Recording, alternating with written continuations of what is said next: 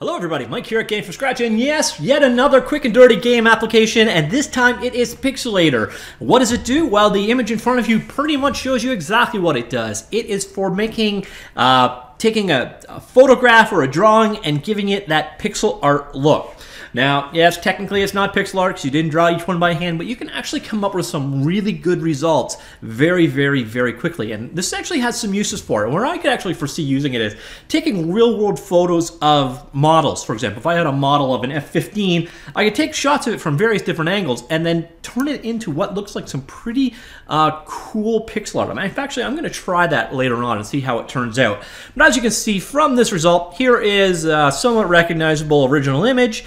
Here it is run through one set of filters, and then here it is run through a much more pixelated version. Now you might think to yourself, well, I could just do this using my, Paint.net or Photoshop or whatever, using a pixelate filter. And to a degree you can, but the results look nowhere near as good. So let's just jump right in. Now first off, it is commercial software. You can download and use a fully functioning version of it as long as you are working on a non-commercial project. So if you're working on something free, you can use it fully capable. And otherwise, it is available for purchase so the free version I was talking about here, you do need to, and I talked to the developer about this, it seems like a strange thing to me, but you need to download a free license. So what you get originally will have a watermark on it. Download the personal version. Like again, the only limitation here is that the images are licensed at CC, Creative Commons by NC being non-commercial.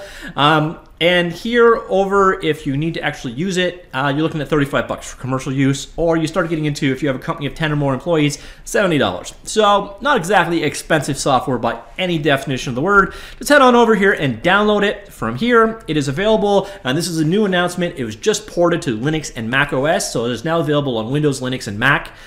And once you've downloaded it, it's basically an archive. Just open her up. You'll see the files that are available like so. Now, one of the really cool things you'll notice right here is this guy. There is a command line version of this, so if you have a bunch of images to work with, you can batch them out and run them via command line, so you don't need to run the GUI at all. But for this video, we are going to be using the GUI. So let's fire up the full-blown version. This is an Electron-based app. Some people love that, some people hate that, some people don't care or know what the hell I'm talking about. Electron is basically a way of bundling HTML5 apps or JavaScript-powered apps for distribution. It's kind of like a lightweight browser built in. So here is your simple thing. You can see down here, I have the free version installed. You get this little warning down here that to use it for a commercial product, you have to buy a full license. Come on over here, or you can drag and drop in the image you want to use, and I will use a selection of jet images. It gives you a pretty good idea. So here are 5 different jets. Basically, this is a comparison from Wikipedia of different size jets. And a bit of a spoiler alert, it's actually got saved the settings of what, in my opinion, is the best rendering result to pixel art style. Now, what you actually like versus what I like varies greatly, but so you can see here, you can switch with the number of palettes, the palette, color palette for the generated image. So if we want more colors in, you really do lose a lot of the pixel art look when you start messing with the color palette, as we'll see in a second. So you see they start looking a lot more authentic when you add more colors. Then the next thing we do is change the amount of pixelation that's going to occur. So this is going to be a lot more chunky results. So you see there, more jagged, more. Now let's drop our color palette back down, because color palette is the single thing that ruins the look, in my opinion. So there you see, you got various different options. We got saturation. Saturation enhance actually comes out a little bit different, because I find if I drop saturation, it's more like a grayscale, whereas when I start bringing it up, it really changes the color up. I'll show you what I mean. So we'll go over the low saturation. You're going to see we're going to switch to almost, again, a grayscale style image, whereas if I start adding saturation to it,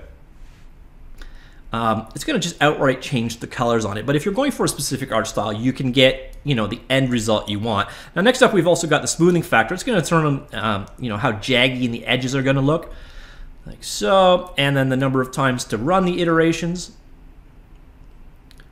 So you see, you can basically run through and get vastly different results very quickly. But what you'll find is you can also, once you've got a set that you like, we can also have changed out the palette setting that we've got. But you can come here and I can go open project. And open project is more like open project settings. I'm going to keep our image loaded, but change our settings here. So this is the settings, again, that I like the best. and then boom, you can see the end result. Now the last ones I'm going to show you on this one is the stroke, or the outside edge, but the lack of contrasting edge does a very poor job with this. So I'm going to load in a different jet image. I'm going to bring in an F15, for example, and there you see a very well-defined stroke around the outside. And you actually get, that's a pretty solid pixel art looking rendition of, you know, your original image. And don't forget, we've got this zoomed in a whole lot. If we export that guy out, so let's actually show that. So we'll say F15 pixel art. Like so, that should have exported it out onto my desktop. Let's go and find that guy right there. So when you zoom it down to like game size, oh, this image viewer doesn't allow me to do it. You get a much better looking result. You know, when it's quite big, it doesn't look that convincing, but when it's down to game sprite size, you can actually get some really cool results really quickly. So anyways, let's flip on back over to our Pixelator here, and I will show you the stroke. So stroke is basically controlling the outline. So let's switch that to inside.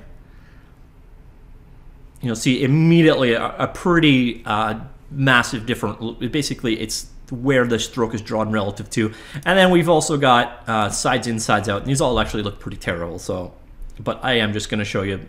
Or we can have no stroke at all, which is going to get rid of the outline completely. All kind of comes down to, again, the art style you're going for. So let's go on back to the outside. I think this one personally looks the best. Now, another thing to be aware of is this, I think it was opacity settings here. So when I first rendered this guy, see how we've got this transparent cockpit here? Well, if I set the opacity threshold down quite a bit, oops, I think it was up. Sorry, the default is upwards of here, I think. And you'll see you lose it completely. So that is basically going to control how, you know, heavily transparent edges like that are rendered or dealt with. Yeah, I think that's about it. It's a pretty straightforward application. Now the cool thing, again, I mentioned earlier, is there is that command line tool. So if you have a batch of images and you want to do this as part of your build process, or you want to do it to like 50 images all at once, you're going to probably want, instead of, you know, bringing them in here. And the nice thing is, again, you can save your project settings. So if I bring another image in, it is going to render with whatever settings I have here. So for example, if I bring back Mona, like so, she's immediately going to render with whatever settings I currently have loaded, as you can see there. But you're not going to want to do this one by one, very frustrating that way. So what you can probably want to do is come on in here and say show shell command. And you're basically going to see this is the command that you use from the command line to generate with these particular settings. So then you can take this guy out, load it into a batch file, you know, mask out the parameter. So if I do that again, so, you know, turn this part right here where we're sending the image in into a parameter, and then you can run this in a script and do a whole directory of things immediately. So definitely can work into a workflow. You can also set, you know, your tools up to automatically call that script. So the scriptability does make it a lot more useful to work it into an automated pipeline. But cool little utility. You know, it's going to only appeal to a very certain subset of people, but if you want to get that pixel art look, and especially if you're not a pixel artist, but you have, you know, source images to work from, this is a great place to start. Or another thing you could easily do, for example, is you could capture people or yourself doing a walk cycle, you know, a series of images of you walking, and then turn them into this, you know, pixelate them, and then paint over, clean it up, and use it kind of as a base for your pixel art. So basically you're doing onion skinning in reverse of sorts. So it's definitely a tool that, you know, in some workflows would definitely be useful. And again, it goes way beyond just being a, you know, a pixelate filter like you can find in just any paint app. And the results are, you know, you do get a much more pixel art look out of this, at least in my humble opinion. And that command line tool just really kind of adds to the diversity of the capabilities of this guy. I don't know, it's cool enough, I figured I would share it. So once again, if you are interested in grabbing a hold of this guy, you can grab it and use it completely free at pixelatораpp.com. I will link that down below. And again, if you want to use it commercially, it's from 30 to 70 bucks, depending on how big your company is. So it ain't breaking the bank. So hopefully you found that useful. All right, that's it for now. I will see you all later. Goodbye.